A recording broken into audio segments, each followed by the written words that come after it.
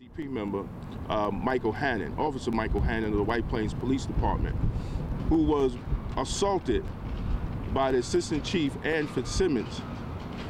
And upon that assault, he incurred injuries to his back, and he hasn't been to full duty to work since. Now the problem is that there have been no departmental charges brought against the Assistant Chief Ann Fitzsimmons, and no criminal charges from the Westchester County District Attorney's Office. We would think if you will have an incident that is witnessed by a lieutenant and another officer, that charges will be brought. The average person in the street, if a police lieutenant and a police officer saw them assault somebody, that will be enough evidence for the DA's office to bring charges against that person. This is an injustice, and this is an outrage.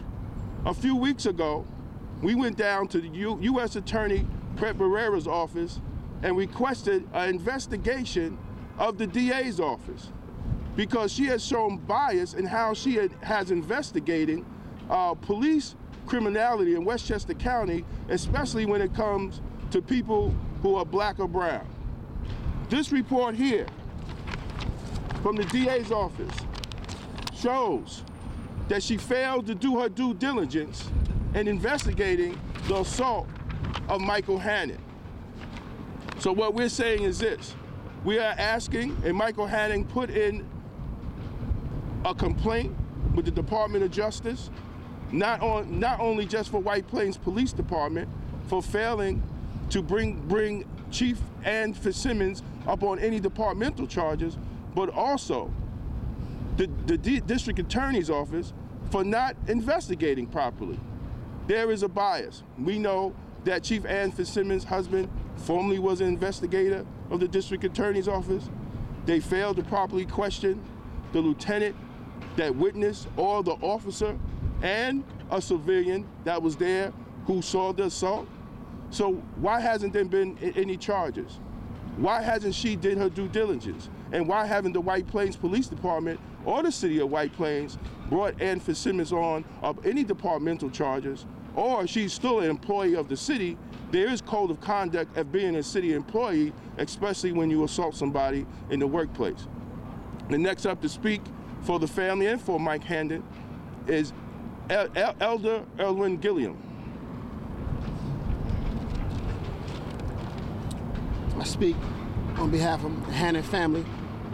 We feel that it's been a lack of respect about this case and situation. Situations affected the family's finances, health, life, and we pray and believe that God will make a way for the family to get justice in court. And we hope that God touch the hearts and minds of the people that's in authority to make the right, just, righteous decision. That'll be all. And once again, we're standing here today representing Officer Michael Hannon, who was assaulted in the back with a chair by White Plains Police Department Assistant Chief Ann Fitzsimmons. We have Michael Hannon here. How long should the family suffer?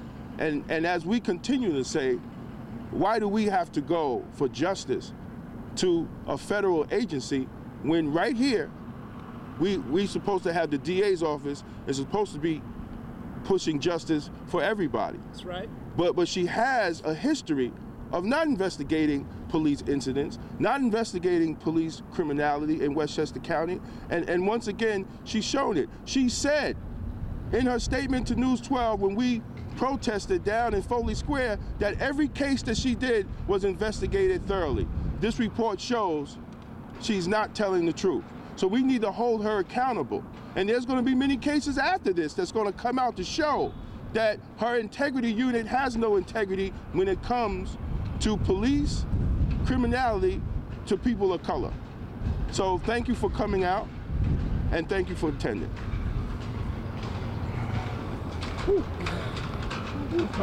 I'll answer any questions.